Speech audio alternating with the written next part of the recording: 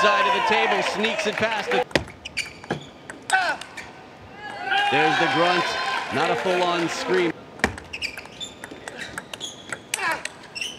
There's the grunting backhand. Taking flight, as you said. See if we watch it here. Keep your eyes. Okay, the dugout. There it is. The fighter.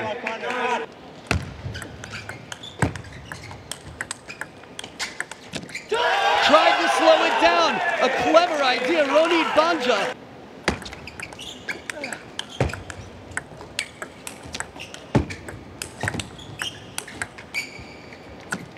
Incredible point. The side spin that they bring, the counterattacks. He takes it, Ankur saves it, and a celebration comes out. He's coming back to life, a little bit of breath within, and there's the roar. Will we see it in game number 3?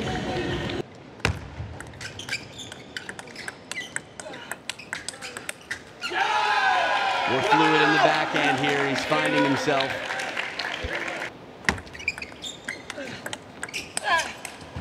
Look at the angle on this one, side and topspin.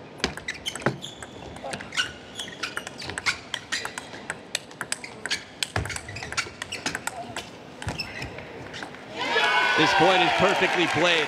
Ankur plays everything to the backhand corner safely. Oh, right off the bounce, suffocating timing. Ronit driving Ankur behind the table, gets a push on the receive, and then a passive shot to follow up. Everything after this is self-defense.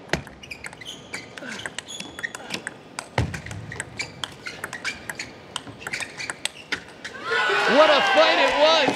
The racket flies. Simmer down now. Stay calm. Because Ayika Mukherjee is going to take on Sutasini Sivetapur, and this is a replay of last year's semi-final.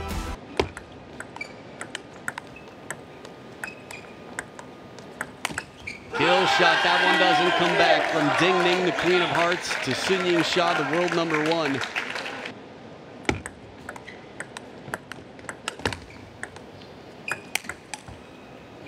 Almost gets it back in play, but you.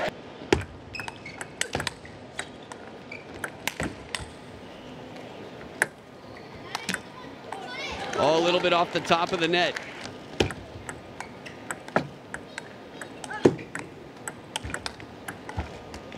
What a block with the forehand, the coverage.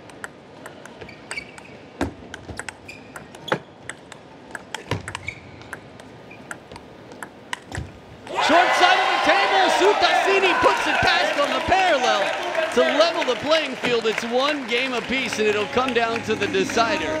The third game as the score gets tighter. Finding the wide corner here.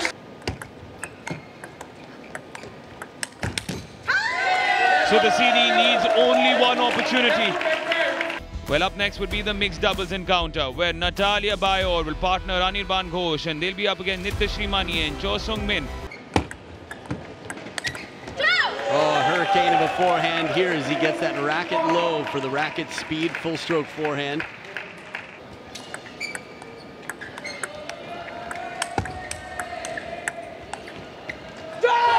Chop, a run by chopping here, the placement testing. The serve does it outright, tomahawk, and he points back the way Ankur would have.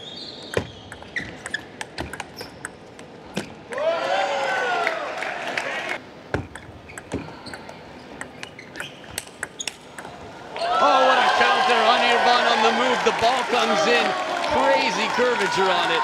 Anirban has been quite a specialist in the double.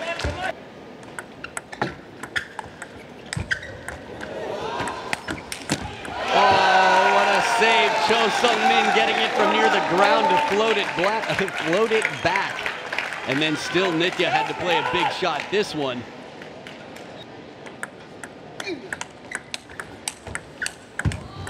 Oh, look at the angle on this one.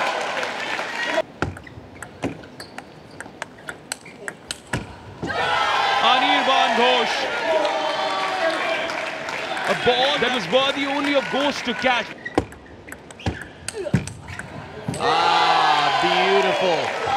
Exploited on that wide forehand.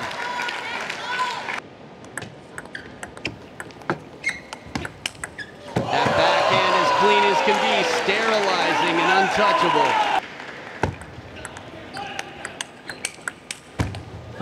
Anirban to the backhand corner, sets up match points.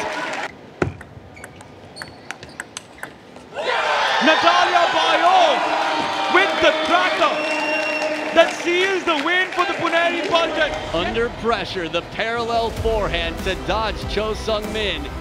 And it all pays off immediately as soon as it comes down. She knows she's got herself a winner. João Monteiro needs to start winning. If you take a look at it from a Puneri Paltan perspective, he'll be up against Cho Sung-min.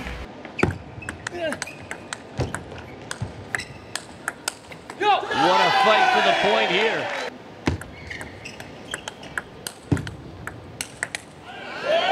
Perfect placement and the power.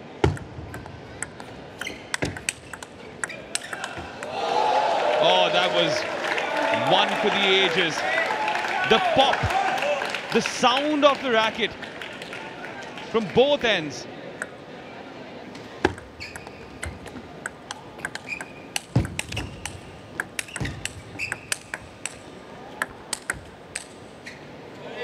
Chop comes back long.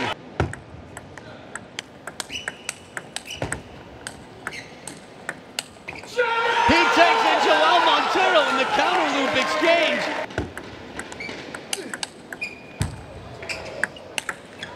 Oh, and he gets it back. Impressive play after João Monteiro sends Cho Sung-min on the chase. Monteiro's expelled the ghost of matches past, has finally registered a win in Puneri Paltan colours. Just after this, Natalia Bayo and Nitya Srimani.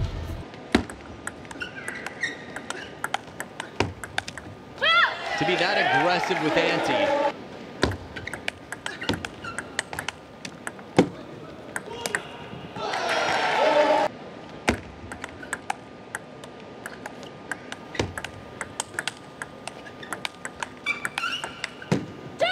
What a point here. It took a long time for Nitya to earn this advantage.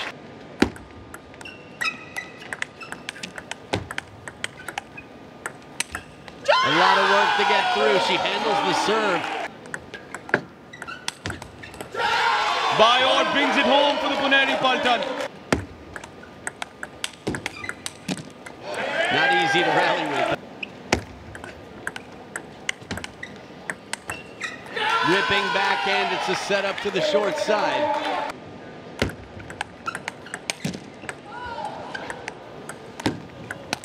Natalia Bayor saves it from under the table. Takes this game, she takes the match. Yeah, it's one of those points where you think luck is coming your way, but then what a recovery, and then it just crushes your soul, doesn't it? In the first time of asking, the match is sealed after the tie was sealed already.